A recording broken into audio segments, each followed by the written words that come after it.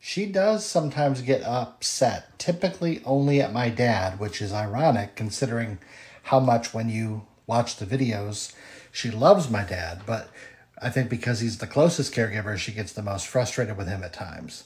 So she does sometimes get upset, particularly in the afternoon. She wants to go home. She gets aggravated that he's not taking her home or he's directing her what to do, and I can tell her what to do and she's happy about it. He tells her what to do, go here, sit here, move closer to the table, and she's kind of annoyed at him. So sometimes we get in moods where she gets very frustrated with him, and she actually can swing fists or whatever. So sometimes if I'm home, I'm able to intervene, and sometimes that's me yelling, down the stairs, "Hey, what's going on down there?" And that'll kind of distract her because she doesn't want to rock the boat or cause a scene or whatever. So, and sometimes I got to go down and get in the middle of it or just distract her.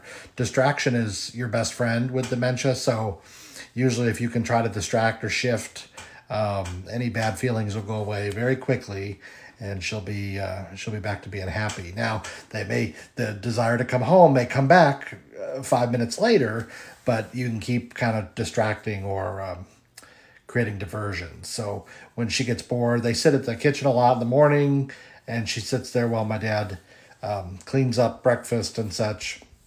And sometimes he has some puzzle time or does some reading.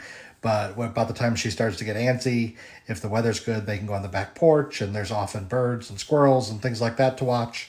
And then they can go on the front porch, and then there's neighbors and people washing cars and driving through and stuff that kind of become a distraction or something that he can say, "What's that guy doing over there washing his car?" And she'll pay attention. So distraction's a good tool.